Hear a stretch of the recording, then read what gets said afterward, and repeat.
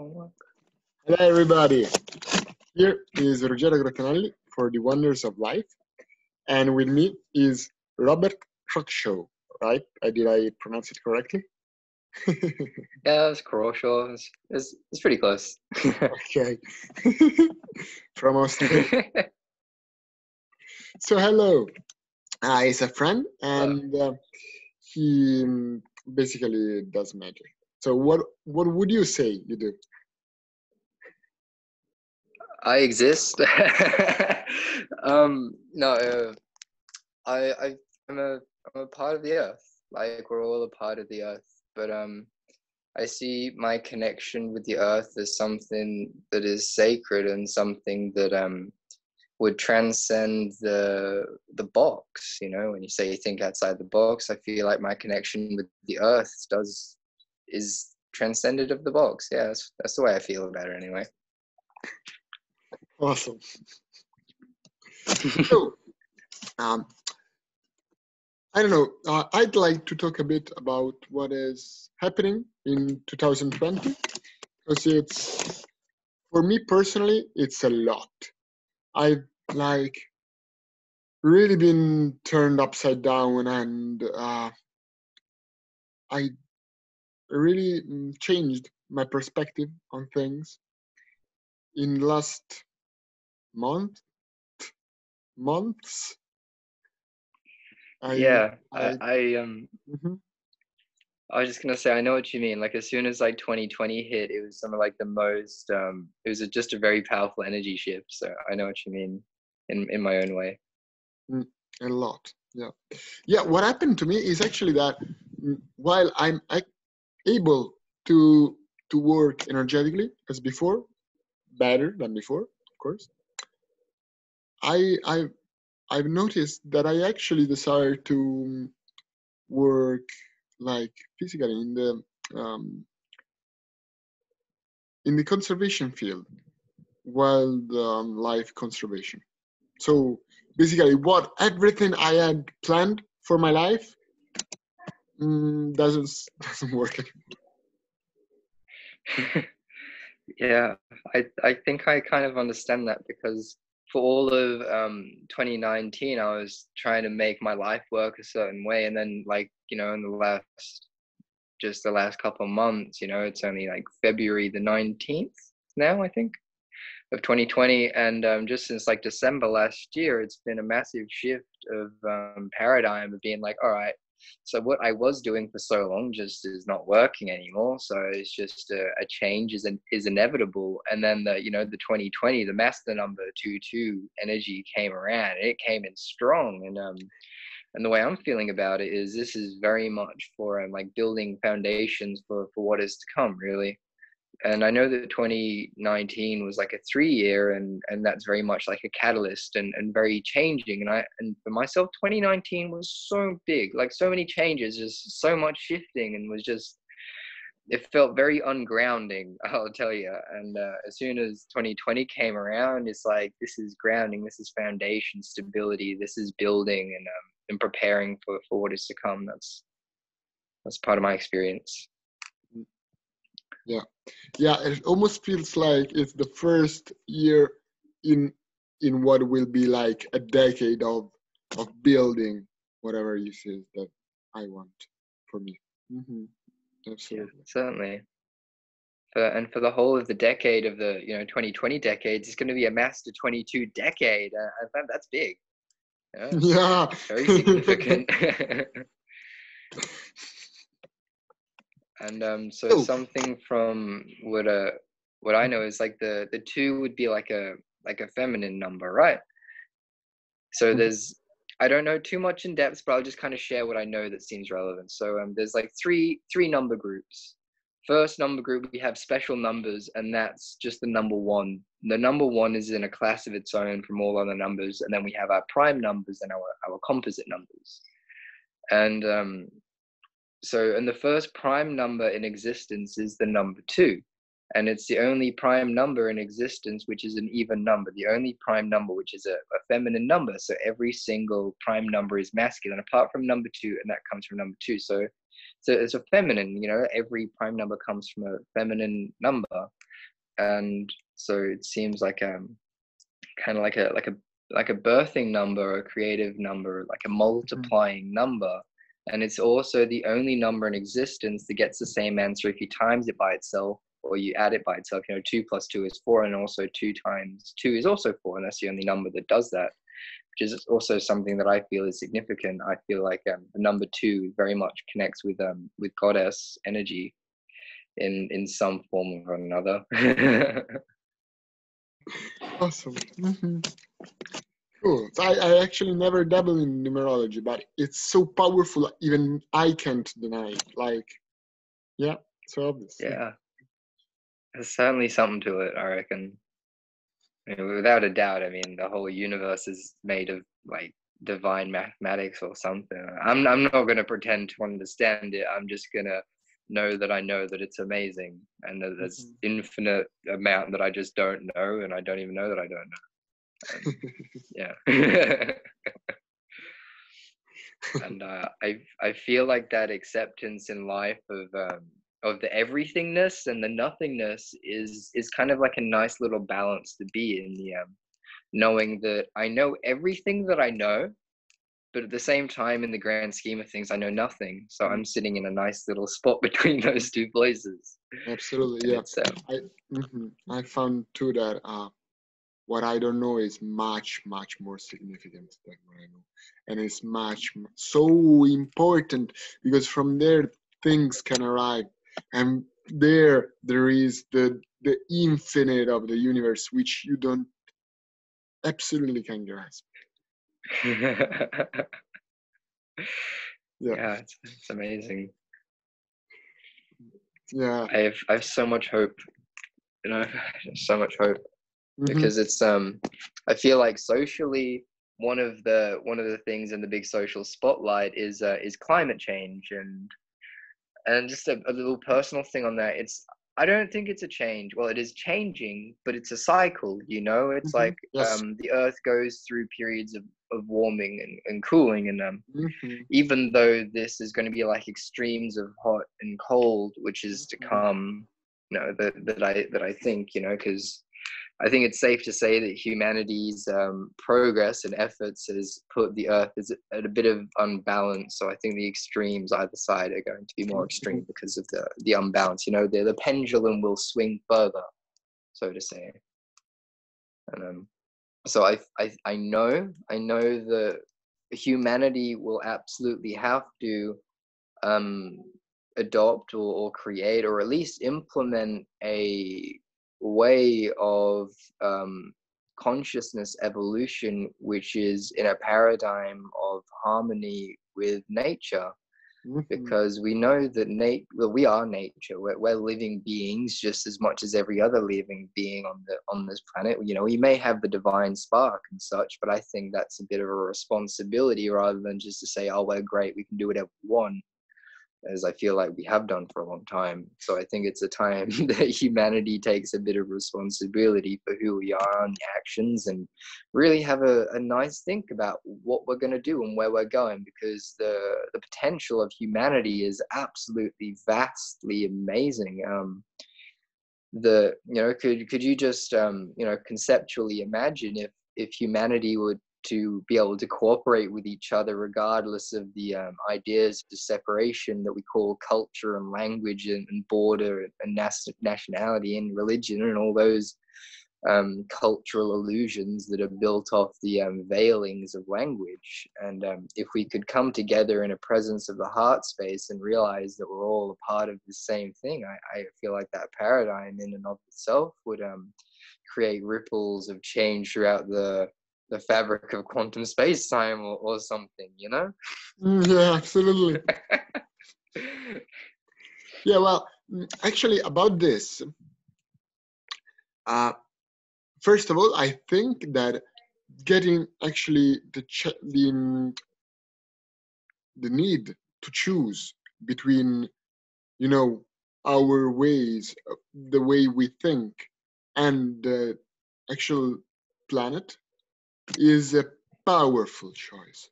so powerful, because puts us in a position of power, in regards to ourselves, to everything, to all our lives, because we can actually choose whether we want to continue life or whether we want to do our own thing. I think it's huge, totally huge. And I think in this moment we have to choose, and we cannot like bury our head in a sand or something. It's just the moment. We are given the choice. So I think that from here, wonderful things will happen. Yeah, because down there, deep down, we are all like wonderful. So either we're gonna be so scared that we will stop the life on Earth. I don't think so. Or we're gonna embrace it, and we're gonna be so powerful, and things will change so much. And I absolutely want to be part of that change. Yeah. And also, yesterday I was channeling feline being from. He said it was from Orion, and he told me that that our perspective is very particular in the universe, exactly because we're so full of separation, so full of obstacles, of limitations, which is not apparently something we should like discard. He said it was not a matter of taking separation and just making away with it. Like, greater, because something that just came to mind. Sorry? Yeah, something just came to mind that just seems relevant. Sorry. Yeah. But it's like with painting, for example, you have all the the colors of the rainbow, and they're all separate as you have them in your palette. And the separation in that sense is a good thing, because if you mix all the colors together, it just turns like a swamp color, So like the separation allows the the different spectrums of the rainbow to be the different colors instead of just like one blob of blobby mess. Absolutely, yeah, absolutely. Mm-hmm. Yeah. Yeah. So basically, Oh, you go. I was saying that basically, it's very interesting because because we are used, right, to think of ourselves as something which is exactly like we believe, we think we should be, we desire, and exactly like all light, all perfect, which is true, but that perfection contains imperfection. And so when we can actually turn that in, to turn the imperfection into perfection, we don't need to perfect it.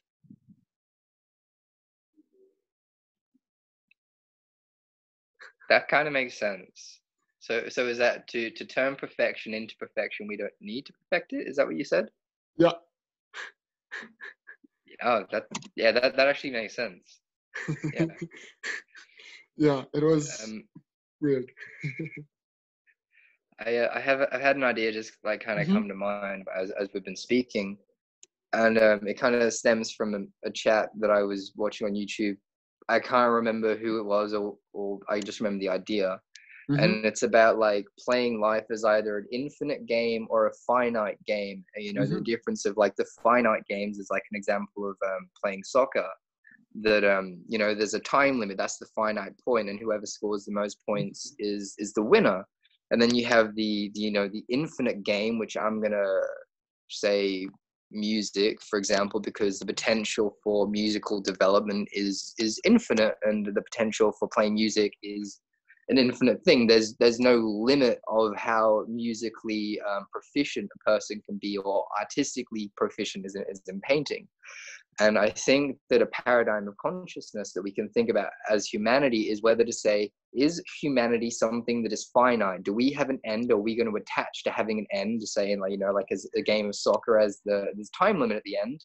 Or are we going to say that humanity is something that is potentially infinite, and therefore we're going to embrace our limitless potential of being able to become infinitely talented at being human, you know? And I think with that, with the finite kind of paradigm, thinks that let's use all the resources we can. Let's not care about sustainability, because we're going to die anyway. There's a time limit to this thing, so we're just going to act as if we can just do whatever we want in this time limit. But then if we think infinitely, that we're going to be on this planet for literally as long as we can, and we're not going to put our own time limit on it. Therefore, we think about sustainability and the future. And instead of it being a plan for the next 10, 20 years as in a business plan or something, it'll be a plan for the next 100 years, and then next 200, and then 300, you know, that idea and so on. And then looking at the long run as if it's infinite, because that like time is not something that's linear. For example, like what just as a reference for from personal experience for guitar, so the amount of progress I made in the first week of being able to play guitar is not the amount of progress I can make in a week playing guitar like 7 years later, for example. Like of course. you know, yeah. And I just think that's relevant as well, to say that, you know, time is not linear, because a lot of the time we will measure our progress, or I've been playing this for X amount of years, or I've been painting for this long. And you know, it's like if I'm not an experienced painter, what I could do in 3 hours, an experienced painter could probably do in, you know, just seconds. And I just think that's something to think about, at least. Yeah, I think it definitely changes perspective. And I think that's what we need right now, to change perspective as a, Yeah, you know, as a species. I think so. It's that revolution of consciousness. And I saw something that just made me think. It was like a little idea to play with. But it's like when the light bulb came out, it was not like a war on candles, or when the car came out, it wasn't a war on carriages, for example. Much in the same way that this revolution is not a war on old consciousness, it's just the revolution of consciousness itself. And even that idea with the if we transpose it to the idea of energy, renewable energy. Renewable energy is not a war on the old ways, such as coal, to get energy. It's just simply the change and the natural progression of things. And like, you know, if we evolve, we improve, we change, and that's a fact of life. And we also get to choose what we change, which way we change, and we have free will. That's just the point of that. And we're always changing, and we have the free will to change. And I think in a consciousness paradigm, we can choose to change in a not so good way, or we can choose to change in the most magnificent of ways. And that's the beauty of the free will. And if we think this way in terms of big groups of people, as in collective consciousness, if the collective consciousness came together and was like, wait, humanity is actually magnificent, like humanity is actually so beautiful, like, and when we truly know this, and that doesn't discount all the, you know, horrific things that humanity has done. It doesn't simply excuse them, but it says, hey, we're not moving in that way. We're not going that way anymore. We were going that way, and we've been there, but that's not what we want. We've seen it, and we don't want it. So let's choose to pick a new direction in consciousness, to choose harmony and benevolence, for example, and that we can actually do that. And we have the power, and the power is our free will and our conscious intent. And as we're all like quantumly connected with each other, like the just me choosing benevolence has a ripple effect. And it doesn't mean I'm going to make other people make decisions. It just means that my decision will ripple for other people. Of course. And about that, how are you feeling? How are you living 2020 about groups of people who might work with you, who might like. Did you find anybody? Because I was actually like in the last month. I was really taken by surprise by the amount of people that wanted to make contact, that wanted to create something, that wanted to um, find family, and I thought I was part of that. Yeah. It's been very interesting because it hadn't happened before. It's like it has been like, I don't know, suddenly, yeah, there's many people that can work with me, like so many. I'm very happy. Yeah. I'm very glad that you're happy about that. I can speak some about my experience. So I'm in Australia. I live in Queensland, and when we do courses, we call them certificates. So I'm doing a certificate 3 in individual support. So just what that means, for example, is like to be like a support worker to assist people, whether that's elderly people or people with disabilities. That's what I'm learning at the moment. And I haven't studied for a while. I mean, I tried to study a few years back, but I dropped out in like the 3rd week. I was like, screw school, and I dropped out of high school too. And I just haven't been much for like classroom learning. And I'm not a fan of paperwork and that kind of stuff anyway. But the point that I'm getting to is that pardon.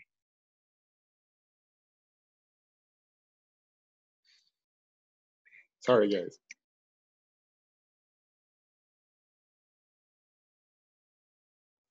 Pardon. No problem. So what I was saying is I'm around a like a group of people every day, and I'm just saying that's a change for me, because I was a bit of a hermit for a good while, and so it's been like adjusting being around the same group of people every day. And even as I say it, it sounds a little absurd. So I want to speak about a certain experience that I had recently that seems relevant.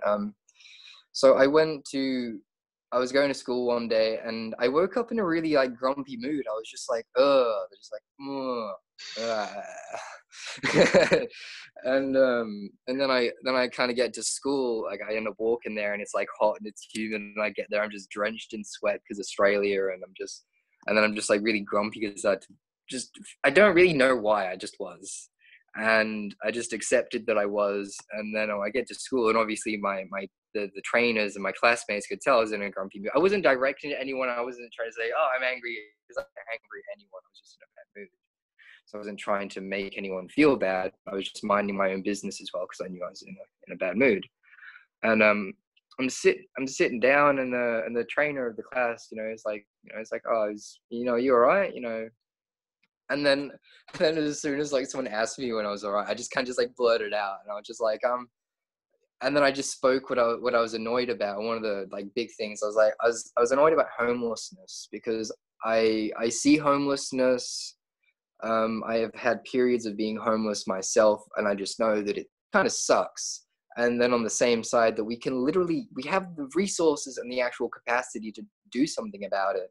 Because, in my country, I know that there is enough homes to literally house every single person in our country, but the only reason they're not being homed is because they can't pay the rent for the house, but the house is sitting there empty. And I was just getting all like, these people are suffering, and we literally have the resources to help them, but we're not helping them because of money. I was in one of those moods, but I voiced it. I tried to voice it as maturely as I could.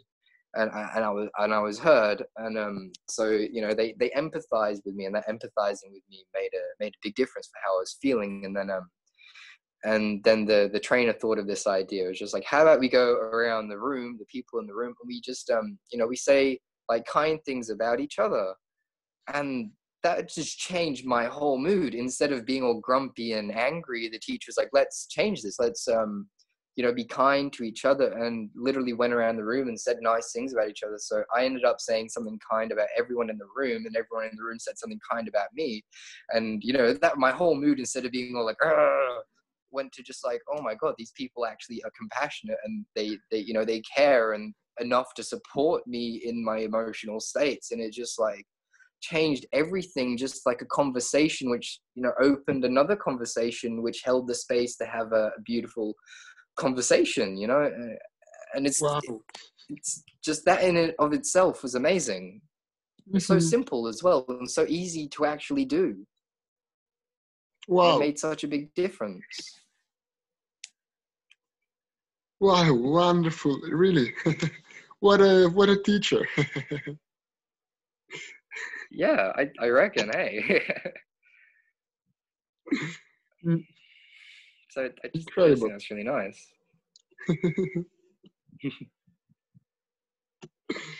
Well, thank you for sharing that. Yeah, you're welcome. And recently I've been spending so much more time in nature. Like I love my trees. Like trees are the best. And I've met another man who's a bit of a magician himself, and we've been just kind of doing some work together, helping each other heal, mainly because the way this world is, it hasn't always been so kind to the more magically inclined people. And so we've just both had our own dramas and own issues, and we've just kind of chosen to help each other.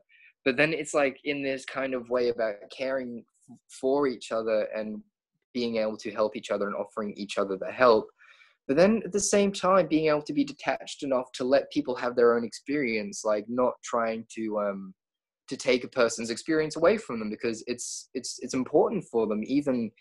Even pain and suffering can be something that is enriching to the journey of enlightenment and the spiritual journey itself. And it was just nice to have another, you know, earth connected person to help me regain my connection with the earth, because in the way in which this society is built, it doesn't necessarily cater or accept all of the spectrums of consciousness which we have as human beings. And so something that like I've noticed in this world, at least, though the world kind of says you're either masculine or you're feminine. And that's it. You're either yin or you're yang, and you're not both, because that's just weird and we don't do that. That's just the way I felt. And personally, I know myself to be masculine and feminine as a balance, you know, even though I completely groundedly understand that I am like have a man's body, but I understand that I have like a feminine consciousness as well as my masculine consciousness, yin and yang. So it's like in this, you know, just growing up has only been accepting like half of my myself, really. And I just think that's something that could be brought to conscious awareness, and that the for the younger ones as well, that I see them kind of struggling with this a bit, about the trans movements. And I'm not going to claim to know everything about it, but I do have a few friends that have spoken to me about it, and I've asked a few questions just because I'm curious like that.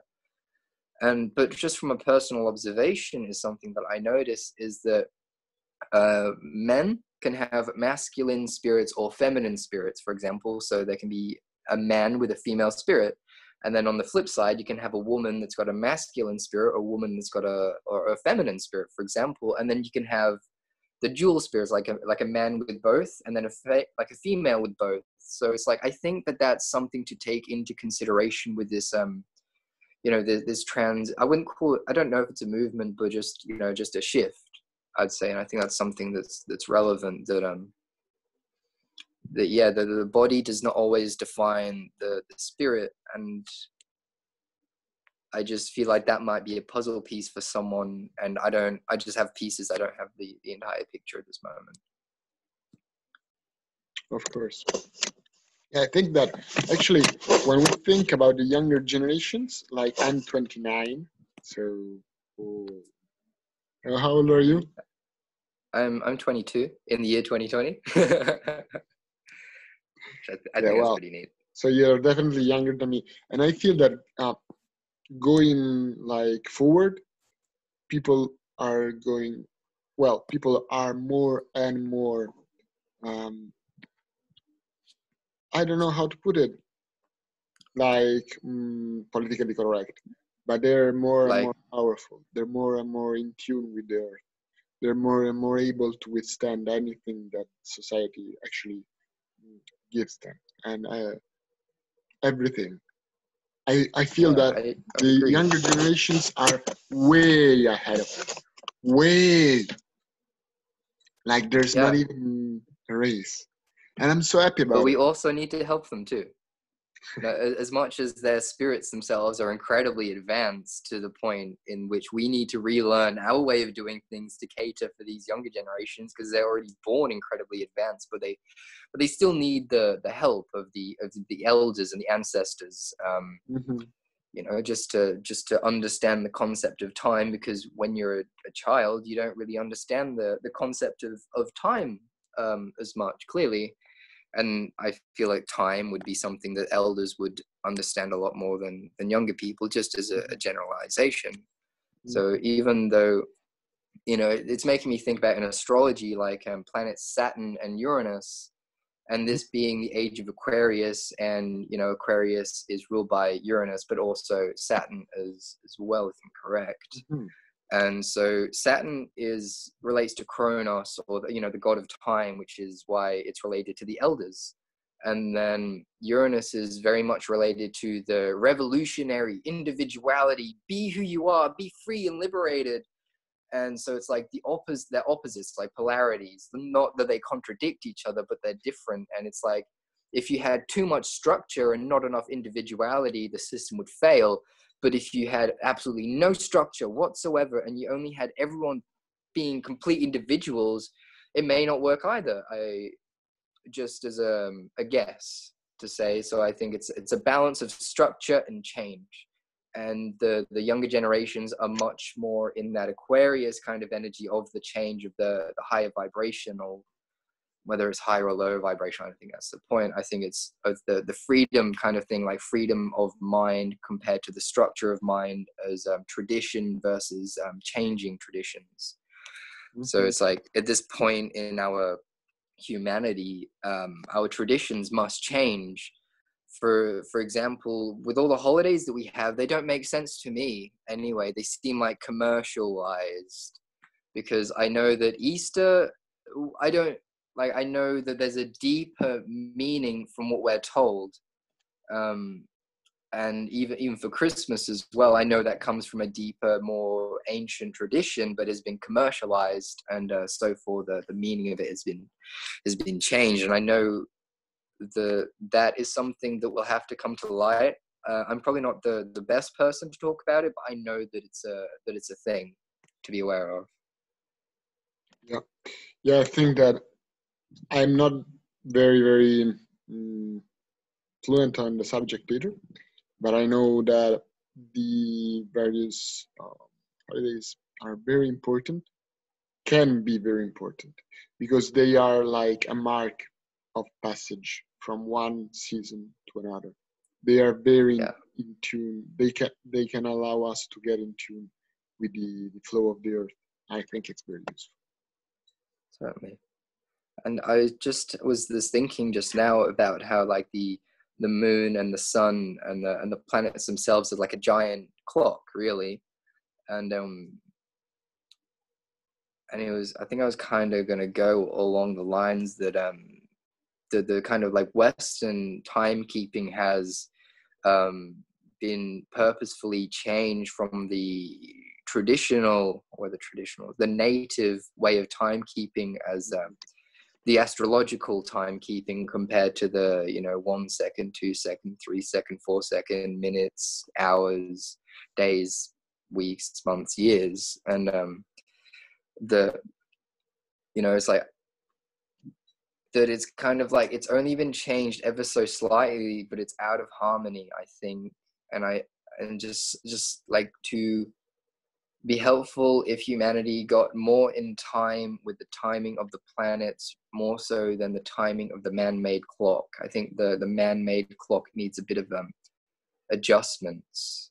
And that's the actual science of it, I'm not certain, but that is the part I do know. Hmm. Absolutely. I think that mm, especially in Australia, this is very strong because for Aboriginal people, time was completely different, and it's Hmm. well quite interesting because, of course, it's not what we're used to think necessarily, and I Hmm. think that we can get back to that kind of I understanding. think so. What I think I would appreciate is just to even as a Western person living in a house in a civilized society, I still want to know what the native people have to teach. I want to. I would, it's like we are citizens of the earth. This is my home as much as it's their home as much as it's mine. I want to learn what the native people have to say, and I can tell that it's been kind of kept from us, their information, their knowledge, and their wisdom.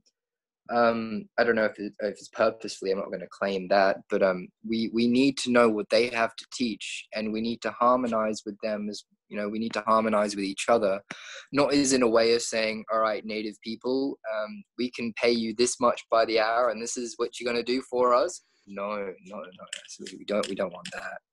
We want to say, native people, how can you help us liberate ourselves, because they have so much to teach. I think they have such wisdom that I probably don't even know the tip of the iceberg of, but I could admit that I don't know the tip of the iceberg of it, and that I want to know, because it seems like it would help humanity to find its truth again, find its way. It's something that it needs, that it's like one of the things that humanity, or at least the Western world, is struggling with is bad morals and bad manners.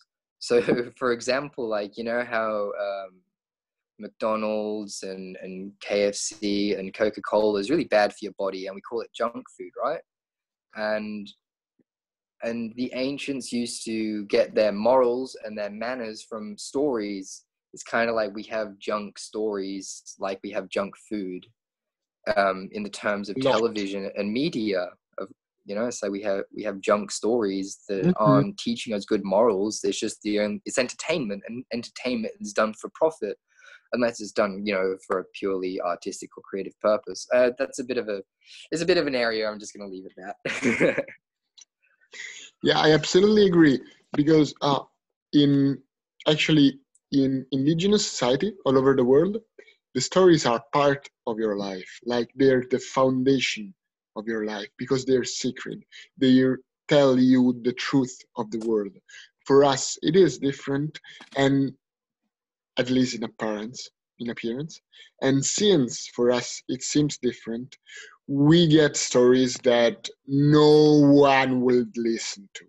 No one, because they're not sacred anymore. So people just use them to do anything they want without actually mm, recognizing their power. And so, since they don't recognize its power, they just are not powerful anymore, and it's such a shame. It's such a shame because we do have the stories, we do have the everything we need. We uh we can begin again. We should begin again to tell the stories that make a difference. I think that this is one way that our society can actually grow and should grow as fast as we can, because many times we see a story that is brilliantly told, that is engaging and true and speaks to our heart, but it is always one case amongst many others, amongst an endless sea of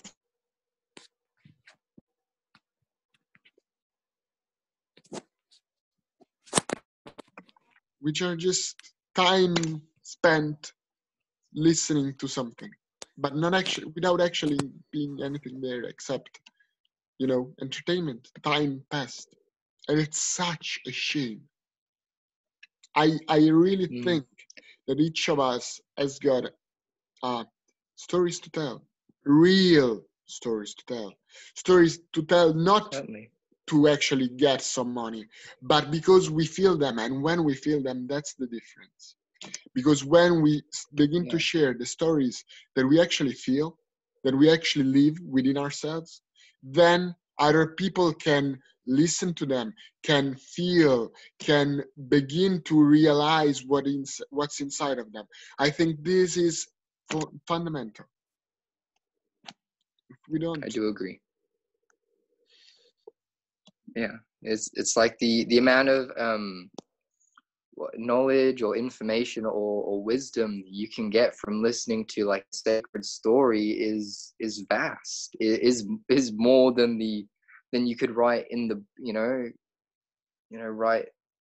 I think you understand what I'm try to say, that like the morals of a good story can be applied to many different scenarios throughout life. mm-hmm.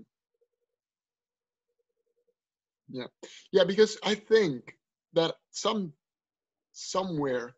in the process of us telling stories, the moral got so awkward that we didn't realize that the moral was actually what the story gave you, what the story was making you feel. So was what the storyteller felt as it was telling the story. It's like the moral of the story is like the fruit of the story, and even inside the fruit is the seed for another story, and I think that's what's sacred about it as well. Mm-hmm. Yeah, I think that storytelling is so important for us, like sacred, really, because I think that our life is a story, is the story we want to tell. So basically, if we recognize it, if we start telling the stories we want to tell, and living the story we want to live, and recognizing this is the story we want to live, I think that many of the like worryings we have, like many of the ideas and many of the limitations we impose on ourselves would just vanish, because we would recognize that just sometimes a good story is not exactly what we expect. Yeah. So I love stories. For me, they are stories are amazing. They're great. They really are. So now what about, I don't know, you got anything you particularly want to talk about? For example, something's kind of come to mind. Uh-huh. It's like what we would call the veil, I think, is kind of like a construct of language and something of, it's like a construction of language, because when we're thinking with words, there seems to be a veil. Like, for example, with a person, or like we can sometimes attach concepts and ideas and words and say that this person is this, or this person is this, and this person is not this. And then you create a veil, because none of those things are true. Because even though my name is Robert, I am not Robert. It's like, I am not the word, I am not the name, I'm the presence and the essence. And even using those words is not presence and essence. It represents something. And I think that language as a form of representation and ideas and concepts is helpful, yes, and is helpful, yeah, but is not the presence of it. And it's kind of like the difference between to look through the veil and to reach through the veil is to just kind of let your mind go silent and still and feel into the core of your being. Mm-hmm. In that stillness, the veil is lifted. And it's not that you have to go climb a mountain and to go see a guru and to go wander through the Amazon and go take a bunch of psychedelics. It's about being able to just be still enough to let the water settle so you can see the reflection and see through it. And that stillness is the presence which allows the veil to be realized for what it is, just ripples obscuring the view. Yeah, about that. Absolutely. I think that the most powerful, most useful meditations I've ever done are just ones where I'm listening to silence and, you know, looking into the nothing. And they're so powerful. There's always something new that emerges. And at the same time, I noticed that uh, we always use, the veil, the distinction. There's such a distance between us and well, with between the physical and spiritual world. But I felt that uh, the energies that I contact in astral travels, in meditations, in whatever, actually I find them in my physical life too. It's just a matter of recognizing they're there, because often I feel them and I say, "What? Why the hell is this here?" But it's there. So uh, I think that the actual construct of the veil, it's something we can lose behind, because there is no veil which actually stops us from connecting to the whole universe, from feeling, from being with anybody, anything, in any way we want, in any moment. And the the fact that we think there is just because we give some energies a certain face, a certain form. And so when we actually find it in our everyday life, uh, unattached from everything else we might have attached to it, we say, what? This is a memory. No, it's not a memory. It's actually the actual energy. Because, of course, that energy can manifest itself through a memory, but it's still something else. It's not a memory. It's still somebody. Yeah. I think this is very, very important, because when we discover that the physical world is actually the spiritual world, then everything, it's so easy, so simple. Yeah. I want to share something to do exactly with this. So one time I want to do some meditation, and I felt like sticking one of those like YouTube meditation tracks on, and I looked through and I found one to find your spirit guide, and so I was like, okay, I could do with meeting my spirit guide. I feel like I could use a guide right now, a bit of guidance. So I do the meditation, I pass through all the parts, and I get to the point where it's like, here is your spirit guide. And then in my mind's eye, I saw like the back of a beetle, like the back of a beetle, like its shell. And I was like, oh, and I called it Kepri after, the Egyptian beetle god, the scarab beetle. And so I saw the shell, but very clearly that was the point that stuck out to me. And then literally the next day I went to a friend's house, and he has a roommate there who sells items and stuff, and I'm just looking at the items that he has for sale, and then there was this beetle in resin, and the exact shell that I saw in the meditation the night before is the exact shell that this beetle in resin had. And as soon as I saw it, I'm like, oh, this is it. And I didn't have any money, so I was like, oh, can I trade you? And I traded him a nice piece of dambarite for this ended up to be a rhinoceros beetle. And the exact same shell that I saw in the meditation is the exact same shell on the physical of it. I just think that's amazing. And I've had experiences like that where I've had this like lucid meditative vision, and then the next day it happens. And like, bless my heart, it's only been good ones up till now, of things that I'm incredibly grateful for, of meeting people as well.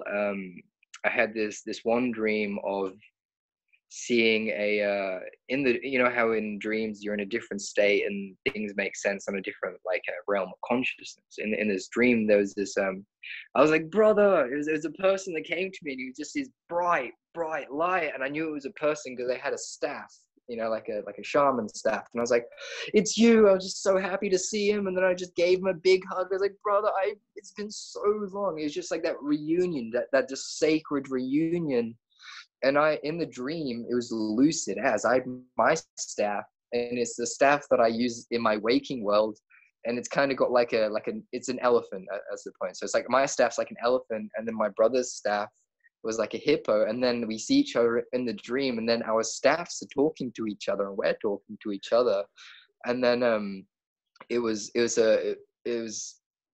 and now that person's in my physical life, and I saw the staff before I saw it in real life, and then I went to his house, and there's his staff, the literal same exact staff that I saw in the dream before I saw it in real life.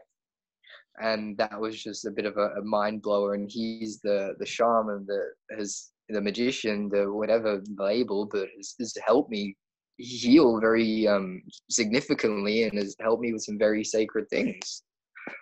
And we met or that I at least had a spiritual vision beforehand, and it just completely lined up. It was a truth. It wasn't like an imagination. It was a truth. Mm-hmm. And I think that something that's important is to realize that magic is something that does exist. If you don't look for it, it's not going to look for you, because you are the magic. And if you look for it, you've already got it, because you are it. You know, it's like it's inside you. And it's inside all of us, but it's just who wants to let it out, you know? In much the same way that we can all dance, but not everyone enjoys dancing, or, you know?